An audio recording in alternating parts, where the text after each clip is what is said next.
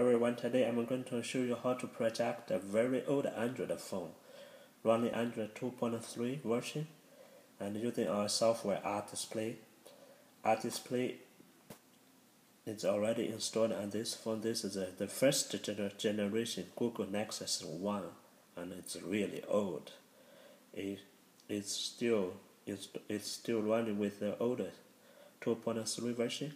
So what I'm going to show you is how to mirror the screen from this Android phone to this TV running Raspberry Pi and with our receiver software rDisplay. So what are you looking at? This is the TV.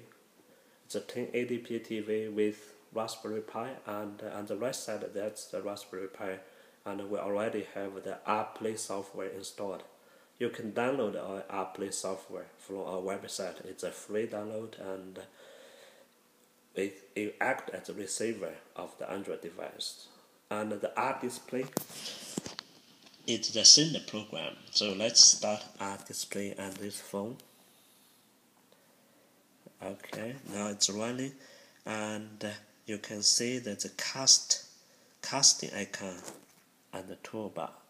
So tap this icon, and you see some devices.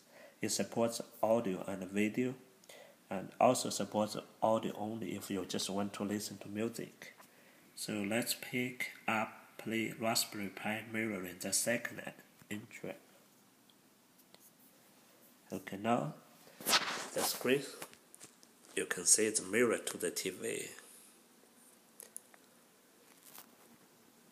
And whatever you see on the screen will be on the TV now. So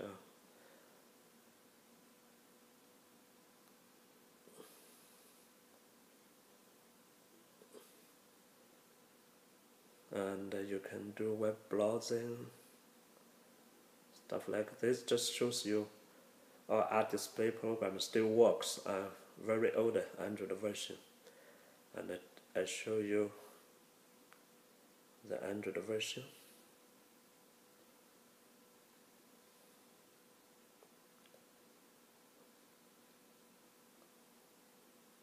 So as you can see, we are still running 2.36. It's very old Android. And also it supports rotation. So it works well, and you can still mirror the oldest Android phone to a TV. So it's good for presentation. You can view document and do things like that. Okay. And actually our rDisplay software has some other functionalities. So you can record a screen, and also you can do VNC viewer from a PC. We're going to introduce more videos later on, so you get familiar with the software. Alright, thank you.